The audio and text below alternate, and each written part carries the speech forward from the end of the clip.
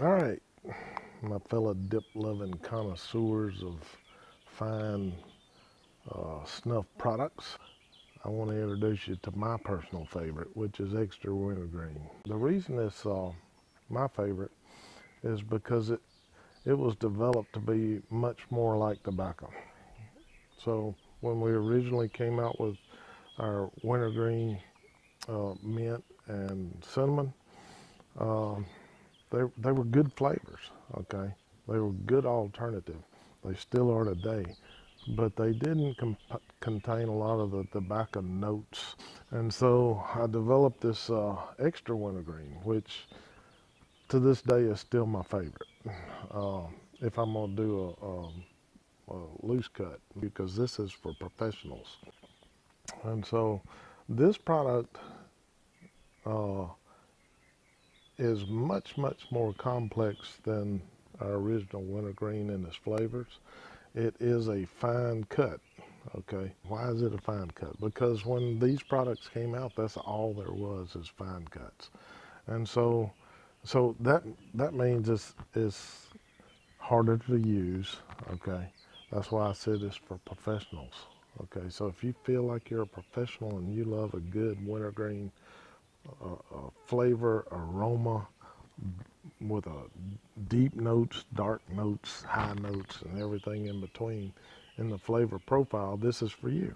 So let's get a dip or two.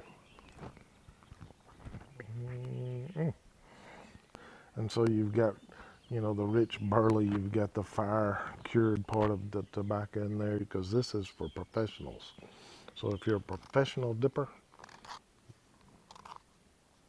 this might be the product right here. Now look at this right here. Black, rich,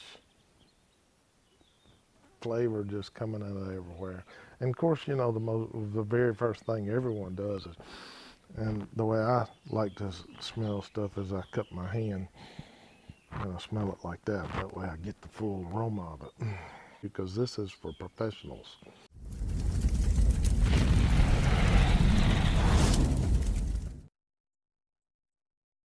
People complain about it floating, and it can float, okay? But if you know how to do it, then it just packs over there so nice.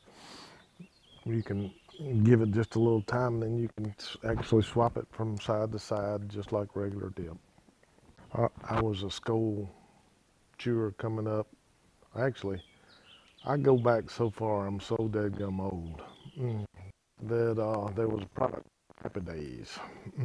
It was and it was the forerunner to some of the Skoal products, and there was a Happy Days mint, and when that went off the market, they came out with, I swapped over to Skoal Original, which is all they had. Back then you just didn't have all that many stuff, and it came in paper cans and all that. So I go way back.